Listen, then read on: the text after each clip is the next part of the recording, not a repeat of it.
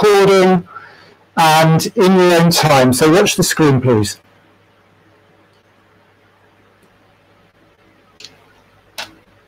Hello, ladies and gents, boys and girls, cats, dogs, arachnids, and all you inanimate objects out there. Allow me to broadcast to you, the wonderful viewer. This is the power of Waset. I am JC Kamau. This is a talk about ancient Egypt, what you know as ancient Egypt. Some people call it Kemet. And within this, we will be unearthing mistruths that have been told to you throughout the years if you've been watching documentaries in Europe or America or mainly mainstream media. Within this talk, I will be speaking about ancient Egypt, Upper Egypt, Lower Egypt, and the culture or the people that was there. First, let me tell you why I decided to do this talk. One, I went to Egypt and I was mesmerized and amazed by the different objects and monuments that I saw, and I was like, you know what, I have to share this information with as many people as possible. So this is why I'm doing this. But also, about a year ago, sadly, a friend of mine's son goes to Burton Danes. We was having a conversation and he was upset due to the fact he felt there isn't enough Black history in schools. So me being a doer rather than a cusser, let's say, I chose to get up and figure out a way of instilling Black history to as many people as possible. So that is where this power of Waset talk comes from. So, where are we going to start? A long time ago, throughout the years, I have been developing and acquiring knowledge. One of the pieces of knowledge that I have acquired is a book called The Hermetica. You can start the video, please, Stinko.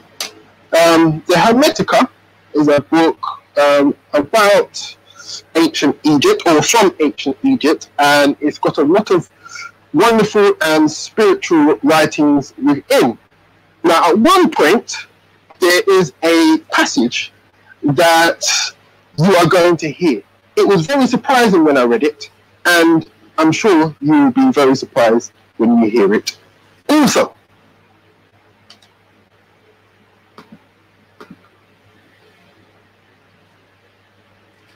Of weighty importance is this discourse which I send to you, my king. It is, so to speak, a summing up of all the other discourses and a reminder of their teaching. It is not composed in accordance with the opinion of the many. It contains much that contradicts their belief. For my teacher Hermes often used to say in talk with me when we were alone, and sometimes when Tat was with us, that those who read my writings will think them to be quite simply and clearly written, but those who hold opposite principles to start with will say that the style is obscure and conceals the meaning, and it will be thought still more obscure in time to come when the Greeks think fit to translate these writings from our tongue, Egyptian, into theirs. Translation will greatly distort the sense of the writings and cause much obscurity. Expressed in our native language, the teaching conveys its meaning clearly, for the very quality of the sounds, and when the Egyptian words are spoken, the force of the things signified works in them. Therefore, my king, as far as it is in your power, and you are all-powerful, keep the teaching untranslated in order that the secret so holy may not be revealed to Greeks, and that the Greeks' mode of speech, with its arrogance and feebleness and showy tricks of style, may not reduce to impotence the impressive strength of the language, and the cogent force of the words. For the speech of the Greeks, my king, is devoid of power to convince, and the Greek philosophy is nothing but a noise of talk. But our speech is not mere talk, it is an utterance replete with workings. So yeah, there you have it. Those Egyptians didn't really hold reverence for the Greeks, and they felt that the Greeks, it wasn't really about speaking their language. So that is why I am telling you some of, not all, some of the true words of the ancient Egyptians. Now, another thing that also happens is the Anglo-Saxonization of these words, where they used English to speak the different words. And I'm going to show you how that can be a major mistake. If you continue on with the video. The ancient Egyptian civilization lasted for over 3,000 years and became one of the most powerful and iconic civilizations in history. At its height, ancient Egypt's empire stretched as far north as modern-day Syria and as far south as today's Sudan. But long before it was an empire, ancient Egypt was a series of small, independent city-states that bloomed along North Africa's Nile River. The city-states were divided into two regions and named according to the flow of the Nile: Upper Egypt in the south, which was upstream, and Lower Egypt in the north, which was downstream. By about 3100 BC, the two halves united, thereby creating one Egyptian state that lasted for millennia. The reign of this civilization can be divided into three major periods of prosperity, called the Old, Middle, and New Kingdoms, and two periods of instability in between, called the First and Second Intermediate Periods. Guiding the Egyptian people was a succession of about 300 rulers, often referred to as pharaohs. Pharaoh, which means great house in Egyptian, was never the ruler's formal title. It only became synonymous with the ruling individual in modern times, thanks to its use in the Hebrew Bible. These rulers, who were not always men, nor Egyptian, were considered protectors of the people and served as divine liaisons between humanity and the hundreds of gods they worshipped. So as you can see, this Moses is a name that we all know. We all know and love.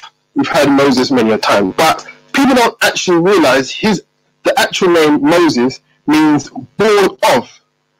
Because when they found him, they didn't know where his family were from, and they didn't know where his origins, his ethnic origins were. So they decided to call him Moses, which means, as I said, born of.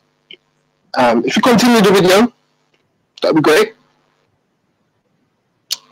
So as you can see, as the video goes along, it will say born of, and that is the name of Moses. Now, Moses comes up quite a lot in Egyptian names, but a lot of people don't actually realize it's also Ra Moses, as in Ramses. Now, Ramses the Great, we all know, many have heard of his Abu Simbel temples and what have you, but he is not the only one that uses Moses. There's Moses, which means the moon, so he's born of the moon, and Tahuti, Moses. Now, Tahuti is another name that people do not realize they're mispronouncing.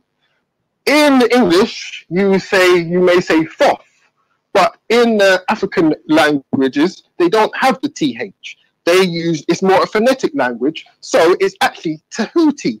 Or, many of you have seen it in another famous Egyptian, as in Tut, or Tahuti Ankh Amun, as his actual name is.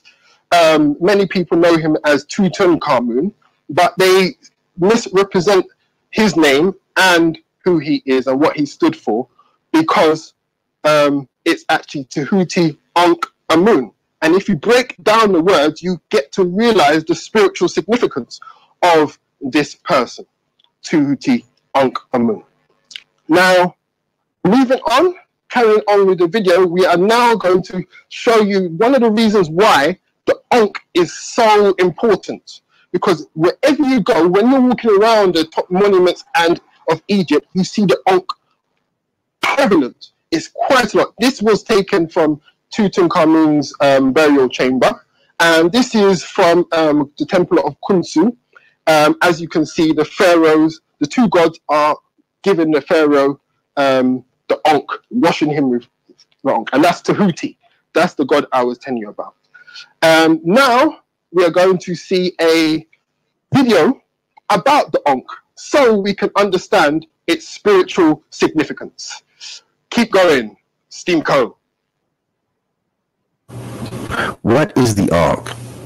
The Ankh is a symbol of life according to the beliefs of the Kemites of ancient Africa.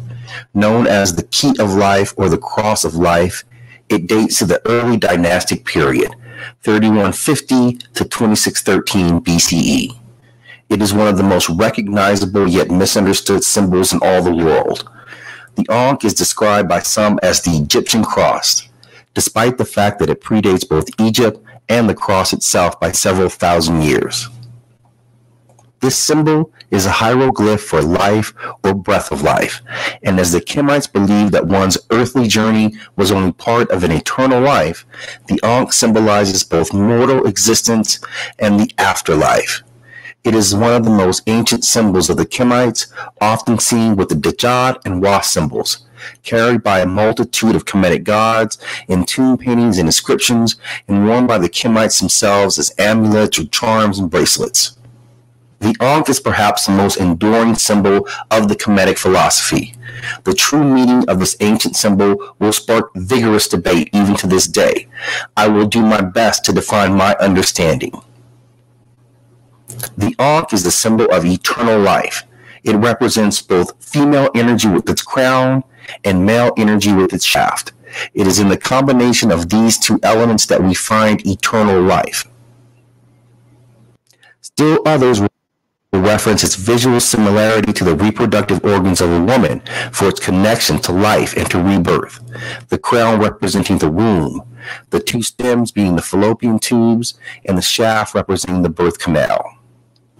The Ankh came into popular usage in Kemet and Nubia during the early dynastic period, coinciding with the rise of the cults of Asar and Waset.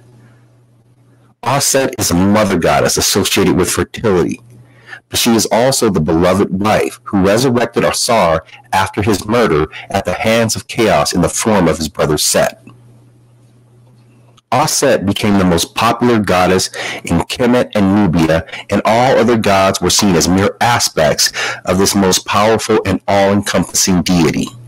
The cult of Waset promised eternal life through personal resurrection. In the same way that Waset had rescued her husband Asar from death, so she could rescue those who placed their faith in her.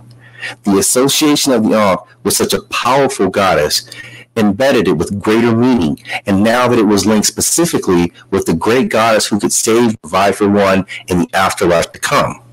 During the New Kingdom period, 1570 to 1069 BCE, when the cult of the god Amun was increased in power and stature, the Ankh became associated with him. The Ankh was used in temple ceremonies regularly at this time and became associated with the cult of Amun and the royal family themselves. During the Amarna period, 1353 to 1336 BCE, when Akhenaten raised the god Aten to the role of the sole god of Egypt, the Ankh continued its popular use under him. The symbol was still seen in paintings and inscriptions at the end of beams of light emanating from the solar disk of that time, bringing life to those who believed in him. After his death, Akhenaten's son took the throne and reinstated the old religion, replacing the Ankh with the same meaning it had always held before. The Ankh also symbolized water in rituals of purification. We see in artwork the king standing between the two gods, one of whom was usually Thoth, as they poured over him a stream of libations represented by the Ankhs. The ancient gods of Kemet, Cush, and Nubia are often depicted as carrying Ankh symbols. We find Ptah, Satet, Sobek, Tefnut, Asar, Ra, Isis, Hathor, Anubis, and many other gods often holding the Ankh symbol, along with the scepter. The mortal genius Imhotep, who became deified as the god of medicine, also became associated with the Ankh and its healing aspects. The loop itself is the perfect symbol of what has neither beginning nor end, and stands for the soul which is eternal because it springs from the spiritual essence of the gods. The possessor of this geometric key to the hidden mysteries of creation will be able to open the gates of the realms beyond and penetrate the hidden meaning of eternal life. Gods are depicted holding the Ankh to show that they themselves command the powers of life and death, and that they are truly immortal. The dead also carry the Ankh at times when their souls are being weighed, or when they board the boat of the sun god, as at these times they are seeking the same immortality that the gods have shown them. Furthermore, the Ankh symbolize a spring from which flow divine virtues and the elixir of immortality. Therefore, to hold the Ankh was to drink from that well. It was sometimes held upside down, especially during funeral rites, and in these cases representing the key to entering the realm of eternity. Sometimes the Ankh is placed on the forehead between the eyes, and in these cases symbolizes the duty of the enlightened to keep secret the sacred knowledge to which he or she has been initiated. If one is blessed by the supreme vision, endowed with the clairvoyance to pierce the veil of fog to see the great beyond, he must guard this knowledge from the undisciplined. That the Ankh remains a highly visible symbol today is a testament to its enduring power and its connection to mankind. So, as you can understand now, why Tutankhamun is such a powerful and wonderful name that we must pronounce properly. Tehuti Ankh Amun. So, if you can continue on with the video, put it in the screen in the next right there. Liking this screen business. Right, yeah. So next up, we were going to go into Waset. No, Wajet is the actual name of the place. If the video comes on, just waiting for it to come on and moving my head. It's a bit.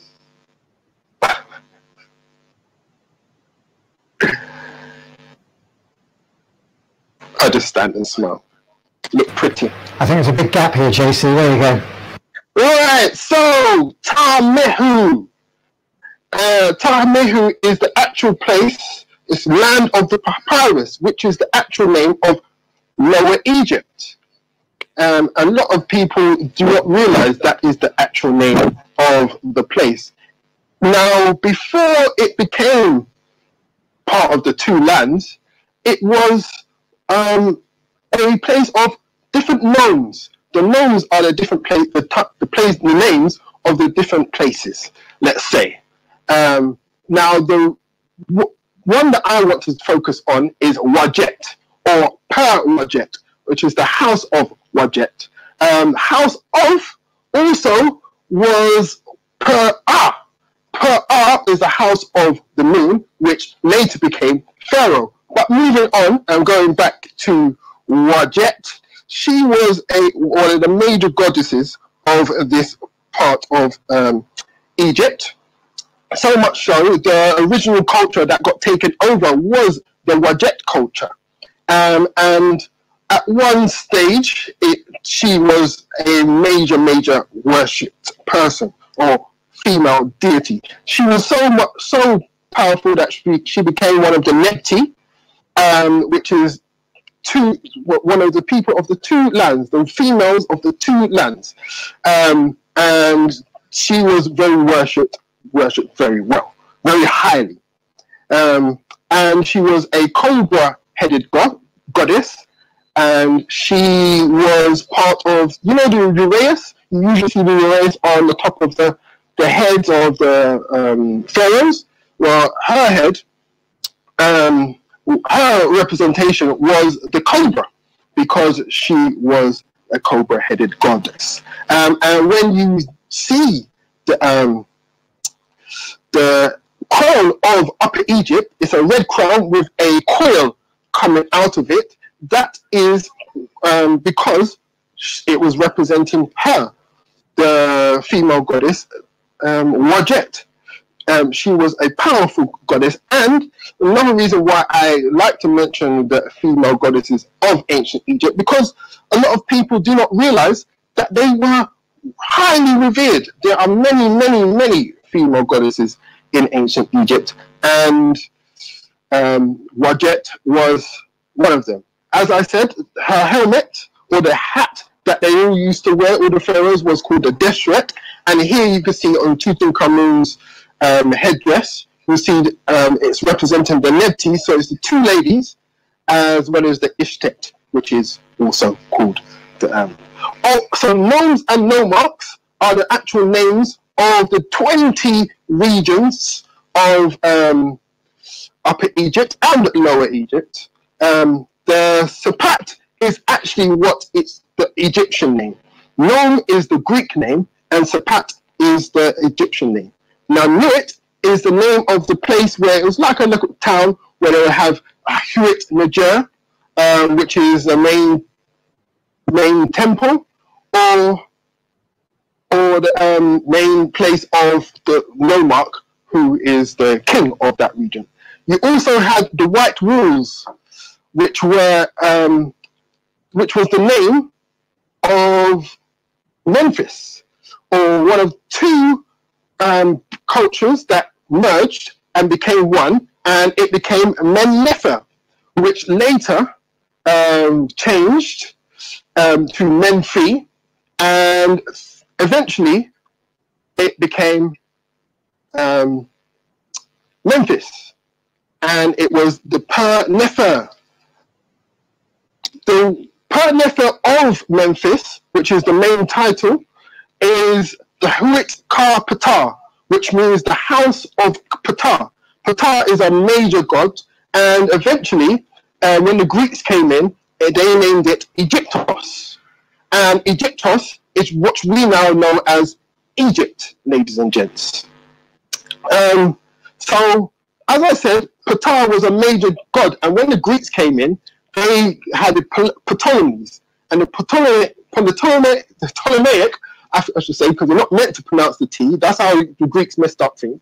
The Ptolemaic Greeks, they decided to use Ptah as in their names of the god. And as you did see briefly,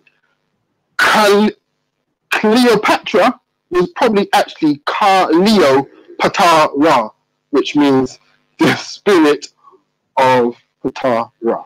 So now let's have a video about Ptah, who is one of the everything, including the gods of the Agbed of Hermopolis and the Enid of Heliopolis, and was given the epitaph, he who set all the gods in their places and gave all things the breath of life. As the supreme creator of humankind, Ptah became the patron to all those who utilize spoken or written word in their duty. He is regarded as the Ancient One. Sekhmet, the lion goddess, is his wife, and Nefertim his son, and the three together form the Memphite triad. Ptah is the deification of the primordial mound in the Enid cosmology, called Tatenen, meaning risen land. It is said in Shabaka stone that it is Ptah who called the world into being, having dreamt creation in his heart and speaking it with his mouth. Ptah created himself when he spat out his own name and brought himself into existence, all by the power of word. This is what distinguished Ptah from most other gods, because he created by his mouth. That which he uttered came into being. His power is believed to manifest itself in all living beings as the sound of one's heartbeat. Ptah fashioned the universe through harmonics and thought. He helps the dead on their travels to the afterlife, allowing them to transform into his divine form. The Apis bull is his sacred animal, a representation of his Ba on earth, which gives fertility and rebirth to all creatures. Atu-Ra, the sun god, was created by Ptah to rule over all creation, sitting upon the primordial mound. Ptah was worshipped throughout all of Kemet, but his cultural centers were in Memphis and Heliopolis. Ptah is the patron of sculptors, painters, builders, carpenters, and other craftsmen. And it is he who invented masonry, which he gifted to humans. His high priest is given the title Great Leader of Craftsmen, and his priests are linked to all types of crafts.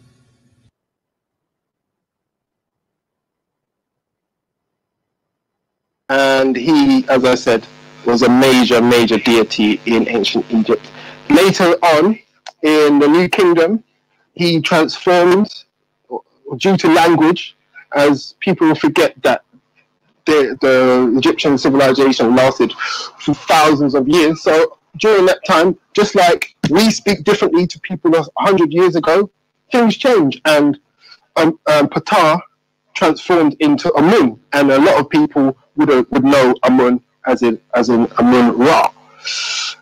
So moving on into the people, as you can see, this in the documentary just now, you saw this image of Tutankhamun. Now it's Tutankhamun dressed as Ptah because he was a highly revered deity, and as you can see, he's holding the Ankh with a Jed pillar staff, and those are also two major symbols. We already know about the Ankh, but you should also Google the Jed pillar because it's a major. There's actually a Jed pillar inside Khufu, which is one of the pyramids in Egypt. So if you continue on with the video, Steve Cole. So as you can see, this is Tutankhamun, and if you look at his facial features, you will see that he's definitely not European. And another thing that you see when you go to ancient Egypt, you see a lot of the coloration is in the skin tone is brown. And as you saw in that last picture, they do have white. Now this is one of the two statues found in Tutankhamun's burial chamber, and as you can see, these are powerful black men, and these are from the Cairo Museum. And as you can see, these are wonderful depictions of Egyptian people on boats, doing pottery, all kinds of wonderful depictions. I call it ancient murals, kind of. And as you can see, the cattle. These are Nubian archers. Now, as you can see, there is a different skin tone. These Nubian archers are actually darker than the Egyptian archers. This shows they actually knew about skin tone and the differences and how to portray the different skin tones. Also, I'm showing you this. This is Akhenaten. As you can see, they are sun worshippers. This is 3,000 to 4,000 years ago, long before sunblock. So they could not have been sun worshippers and been using sunblock at the same time. I missed out at Akhenaten, but I wanted to show you his lovely full lips. As you can see, this is Queen Hatshepsut's temple. As you can see, if you look at the skin on the faces, or the color on the faces, there's actually brown tonage from where it hasn't been damaged by the sunlight. This is another African brother. You see his nose has been taken off, and this one shows his nose, what his nose looked actually without it being taken off. But as I was saying to you earlier on, they did know the different skin tones, and as you can see, this is a lighter shade, a woman with a lighter shade, but she's not white. You can see that she's got a yellow skin tone, just like, but unlike her robes, which are white. She is wearing white robes. So you can see that they definitely had a difference and knew the difference in skin tones. And these are intelligent people. So these intelligent people that were able to build the pyramids, if they knew the different skin tones and were able to depict it, don't you think they would do it how they look? A pharaoh would not want himself depicted a different way to the actual way he is. So these are this shows you the culture and the people were most definitely of African descent. And it's in Egypt, it's in Africa. People need to get away from this whole misrepresentation that you usually get in the news broadcast arena, I should say, when they say to you, Egypt is the Middle East. It is not the Middle East. Egypt is in Africa. Enough said. Moving on to, now we're going to go to Waset. Waset is in Tashimal, which is the actual name of Upper Egypt. It means land of reeds, which is the actual name of Egypt. So show you there's a separation between the two places. Now, the place that we are going to focus on is Waset. Waset is the actual name of the place majority of people know as Thebes. Now, Thebes is not the name of the people chose for themselves, because they were a cult of Set. Set is one of the gods of Egypt, and he was one of the people that they worshipped there. Upper Egypt was divided into 22 nomes. The first of these was around Elephantine, close to Egypt's border with Nubia and the first cataract. Waset is what you now know as Luxor. Look at these wonderful pictures of the Nile in Luxor. And it was the fourth nome, or Sepat. And it also included the Karnak Temple, if you don't know it. It was an ancient Egyptian city located along the Nile, about 800 kilometers south of the Mediterranean. Its ruins lie within the modern Egyptian city of Luxor. Thebes was the main city of the fourth Upper Egypt, and it was close to Nubia and the Eastern Desert with its valuable minerals, resources, and trade routes. It was a cult center and the most venerated city of ancient Egypt during its heyday.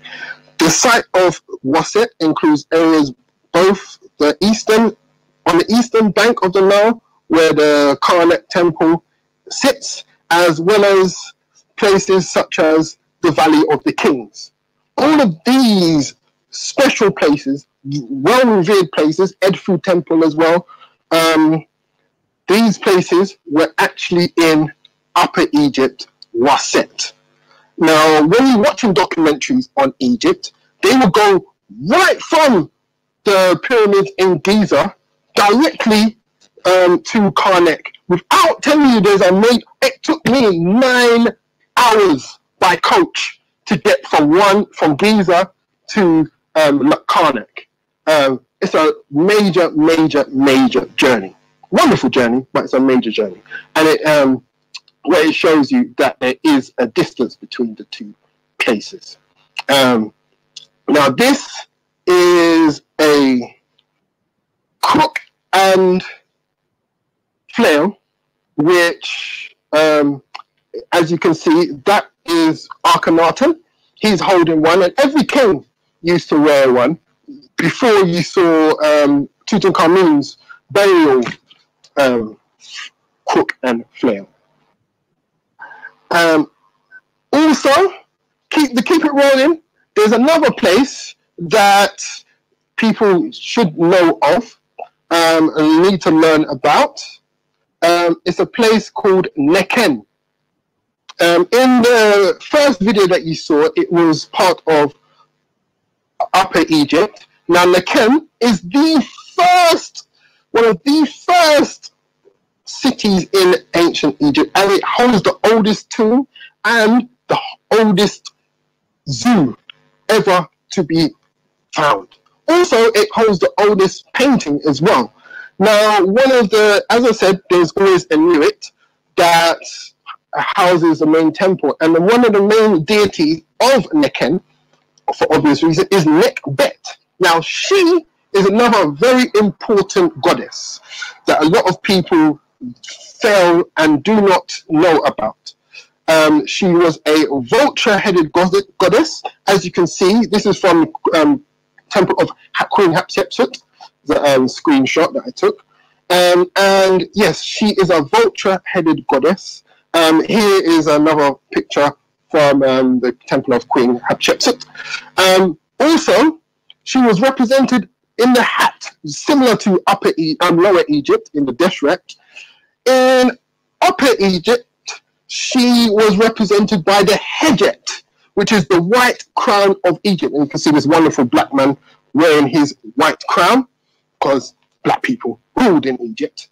Yeah, and so the Hejet was the crown that was represented also as a vulture. As you can see here on the headdress of Tutankhamun, she is also became part of the uraeus, the headdress, and it's the two kings, the two lands, the Nepti, the two queens of the two lands. Now, to signify that there's two lands, they put it in their helmet. As you can see, this is Mentu Hotep, the second king, or the second most important king of ancient Egypt. He brought in the new kingdom, which we'll find out, the middle kingdom, which we will find out in a moment. But as you can see, he has the red crown at the bottom, and at the top, you can see it in, this is from the Cairo Museum, he has the white crown. Now, when the two are united, it meant Sawa Tawi. So that was the actual name of the pharaoh, or every king of Egypt, uniter of the two lands, Sewa Teri. Not pharaoh. Pharaoh came later on in the new kingdom, and it was Per-Ah, but throughout, they also had their own regional name, but throughout the whole of the Egyptian civilization, it was Sewa Teri. And here is the hieroglyph that represents Sewa Teri. You can see the loops, and he's got the two kings, and he's holding the loops over the civilizations. Now, we are going to find out about the three greatest kings of ancient Egypt. Narmer, Mentu Hotep, and Ahmosis, or Ahmosi. They were the three Wasetians, and this is why it's called the power of Waset, because these three kings who came from Upper Egypt, Ta Shemau, and subjugated the Lower Egypt, and became unifiers, united the two lands, and brought the two lands together, and which spawned the wonderful civilizations, the Old Kingdom, the New Kingdom, and of course the Middle Kingdom. Both Upper and Lower Egypt developed at similar rates, but by the end of the 32nd century BC, increased trade with neighboring civilizations, like Mesopotamia, shifted the balance of power in Upper Egypt's favor. While Lower Egypt was solely comprised of provinces called nomes, several cities had already sprung up in Upper Egypt. They soon found themselves in need of more resources to satisfy their increasingly expanding urban areas.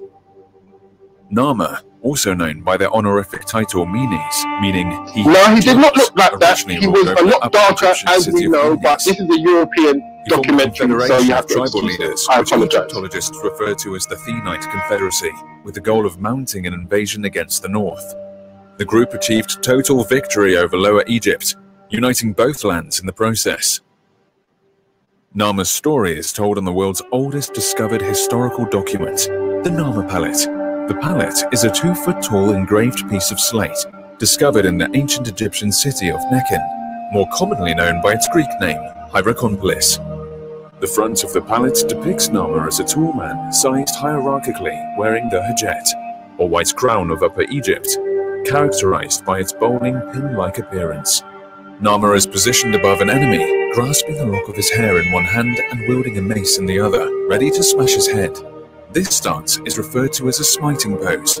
It indicates victory and remained a common symbol throughout all of ancient Egyptian history. The small rectangle at the top of the palette, known as a serik, meaning facade, in ancient Egyptian identifies the tall man as Nama. The serik shows a palace facade containing two small figures within, phonetically representing Nama's name. The first figure is of a catfish, pronounced Na, and the second of a chisel, pronounced Mer, in ancient Egyptian. These are some of the earliest hieroglyphic inscriptions ever discovered. Above the enemy is Horus, represented as a falcon, standing atop several papyrus flowers, the symbol of Lower Egypt. The falcon grasps a rope in his talons that's attached to an enemy's nose, indicating Nama's complete dominance over the Lower Egyptian people. Below them lay Nama's dead enemies. The story continues on the palette's opposite side, with Nama and his men marching in a procession, as its enemies lay naked, bound, and decapitated, with their heads placed between their legs. Once again, Nama's depiction is scaled hierarchically, emphasizing his godlike persona. However, he is now shown wearing the deshret, or the red crown of Lower Egypt. The crown is characterized by its protruding coil, representative of a cobra. This is the first depiction of a single ruler wearing both crowns of Egypt. Below them, two men pull on ropes attached to mythological beasts with intertwining necks. The creatures are hybrids between serpents and leopards, called serpopards. The design is thought to symbolize the union of Egypt's two lands. At the bottom of the palette, Nama is represented as a bull, demolishing the enemy's walls and trampling a vanquished foe. Another artifact relating to the first pharaoh, and also found in Hierakonpolis, is a decorative mace head made of limestone, commemorating the unification of Egypt, called the Nama mace head. It shows Nama on a throne, wearing the enemy's red crown, and being presented with treasure and captives. At the bottom of the mace head, a record of the spoils of war can be seen, which reads 400,000 cattle, 1,422,000 goats, and 120,000 captives. Nama solidified his rule by strategically marrying a Lower Egyptian princess named Nethotep, who became his queen and mother to his heir and successor, Horaha. The newly unified kingdom came to be known as the Two Lands among the ancient Egyptian people for most of their history. During his reign, Nama expanded his newly unified kingdom's borders with military excursions in Canaan to the north and in Nubia to the south. He founded the city of Memphis, which is strategically located at the mouth of the Nile Delta, and it quickly developed into a commercial and cultural powerhouse within the region. Symbols such as the Ankh, the ancient Egyptian symbol of life, and the Djed, a four-tiered pillar representing Osiris's spine, were popularized under his rule. Nama was entombed in a necropolis near the upper Egyptian city of Abydos, where the tombs of many of Egypt's first rulers are found. Through blood and conquest, Nama became Egypt's first pharaoh, initiating the early dynastic period.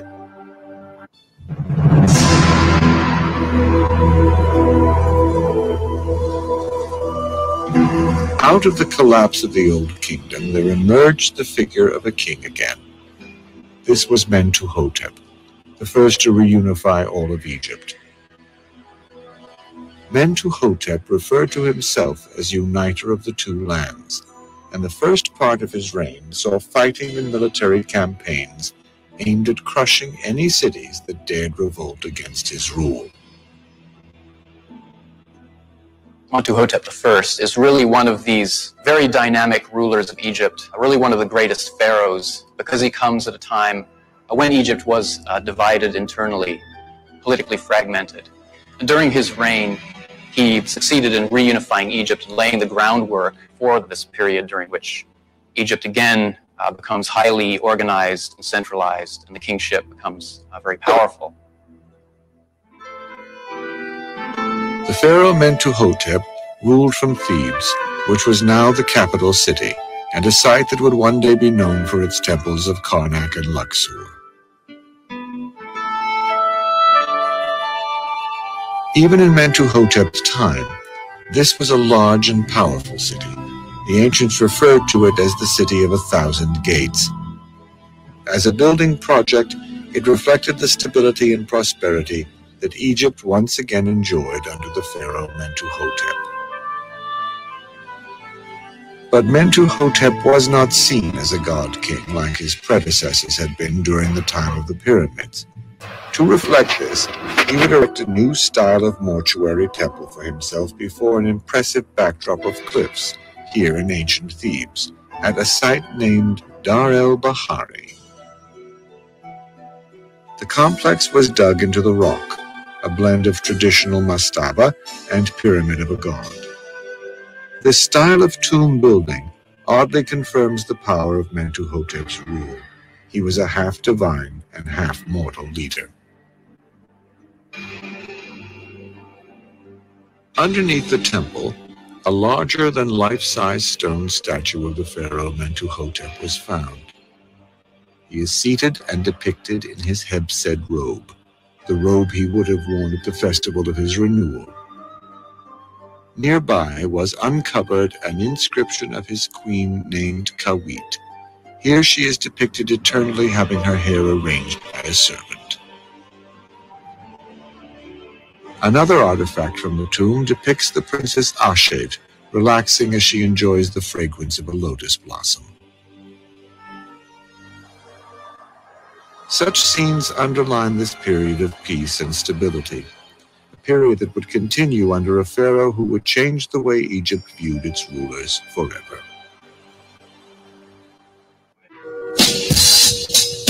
Pharaoh Ahmose I, a member of the Theban royal line and the son of Pharaoh Tau II, Ahmose I became the founder of the 18th dynasty of Egypt, which is often referred to as the greatest of the Egyptian dynasty.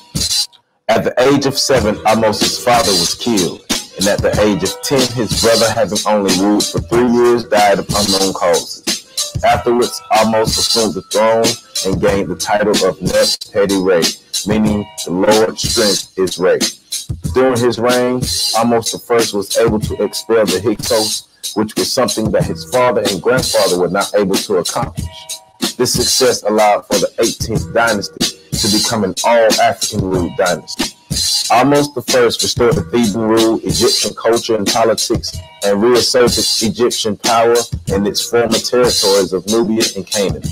He also reopened quarries, mines, and trade routes. Massive construction projects began to take place, which allowed for the building of the last pyramid built by native Egyptians. Ahmose I was a visionary, a brave nationalist, and a lover of his people and his culture. His bravery opened the doors for an African-centered Egypt until the fall of the 18th dynasty. Ahmose I stood for justice and freedom, which he displayed by removing the foreign invaders known as the Hyksos.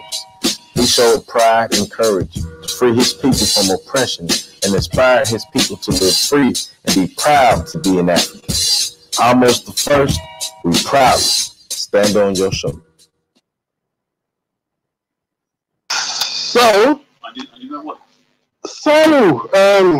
That was wonderful.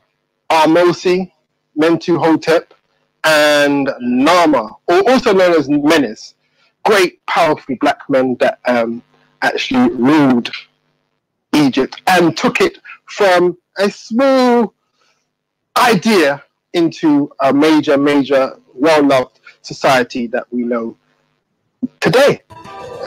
Before I finish and show you, so now before it ends, I'm going to show you the snippet of the National Geographic documentary that I showed you at the beginning.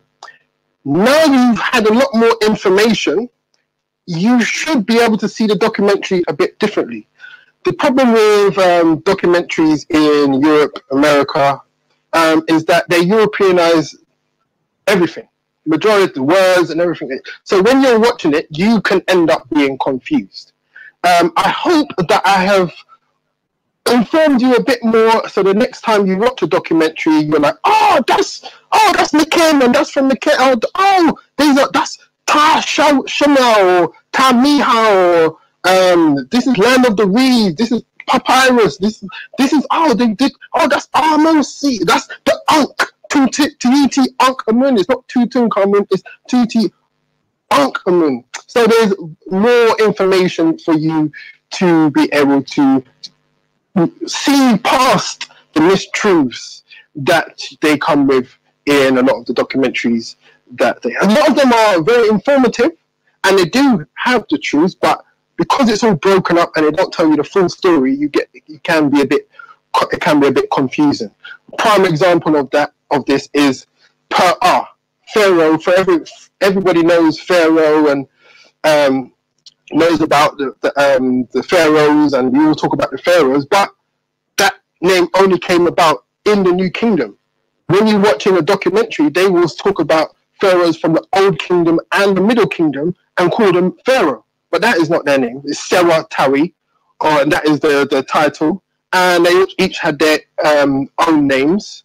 So it's better to delve into that history properly and get a more concise history. And the way to do that, the internet, my friends. We live in this modern technology world where you can go on the internet and do as much research. The reason why I have come up with all this information is because when I was going to start this lecture, let's say, I decided to do the research, and the research just led me in places that you are seeing today. As I was going to say, Per-Ah is the moon, and is the house of the moon. So just know that when you're saying Pharaoh, you are saying house of Ah, and the reason why you are saying house of the moon is because of Ahmose. He was born of Ah, and after him, in the New Kingdom, as the name Pharaoh came about in the New Kingdom, after him, everyone was a similar representative of him. He was the next king, was the next Per-Ah, the next Ahmose, the next man to bring Amun to the masses and bring prosperity to the ancient Egyptians. So that is the end of this, let's say, lesson / lecture. I've been JC Kamau. Big up to the Portobello Hive and all of those collectively wonderful people. Big up to Steamco. Thank you for your help. It has been much appreciated, and hopefully we can do many, many more parts to this wonderful story that is ancient Egypt in the future, because this is only a snippet. I had to really condense all the information and not come with all the information that I have acquired. In the future, when this COVID-19 is over and we can get out there into actual auditoriums and we can congregate to people as opposed to just 2 people in the room, then I hope to see you all when I'm able to do this lecture in full. As I said, I'm going to leave you with a snippet of this documentary from National Geographic. Hopefully you will have more information to be more informed and clued up. Bye. Less up. Shukran.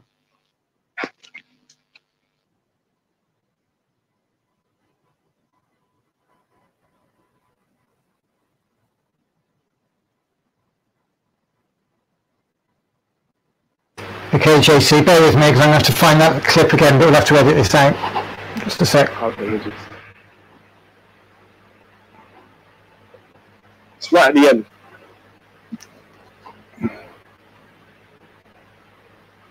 Or if we're going to edit it out, I could just edit another way. I'm the first. Math, specifically math, had before. 4-hour division After this. We didn't go out live. After this. And created a so before this, canals and irrigation. Yeah, okay, before this. Okay, so let's just get a quiet bit. Okay, yeah, stand by.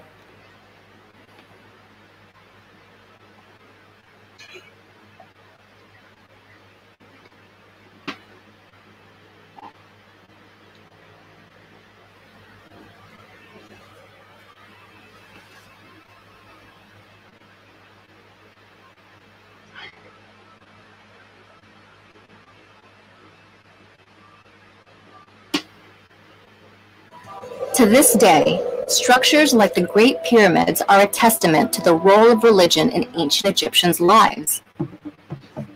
But they also represent the innovative and cultural might of the Egyptian people. Innovations in mathematics and written language in particular propelled their civilization to success. Math, specifically measurement mathematics, helped Egyptians understand and harness their world with numbers like no other civilization had before. They developed a new form of measurement called the cubit. It was used to design massive structures, such as the Great Pyramid, with remarkable geometrical precision. The Egyptians also measured time. By combining mathematics with astronomy, they established a 24-hour division to the day and created a solar calendar, which was the first dating system in history to feature 365 days in one year. Lastly, Egyptians developed methods to measure and survey land around the Nile River.